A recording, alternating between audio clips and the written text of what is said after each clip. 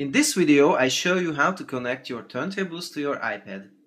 Here's my good old turntable from the 1970s, which has phono outputs here. The phono outputs are connected to a USB sound card with phono inputs. Of course, there are some turntables with line outputs.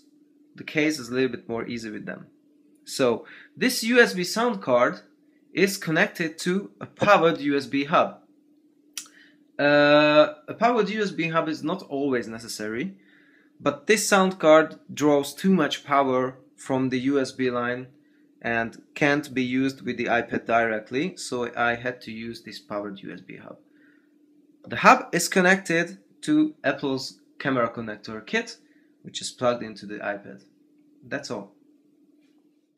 DJ Player is compatible with almost all control vinyls. You need to set them up here in the Settings app.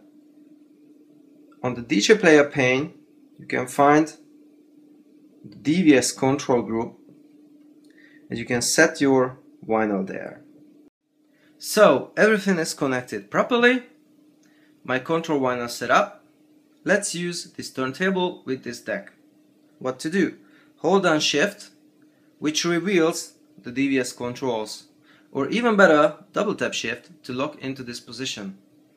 And then turn it on.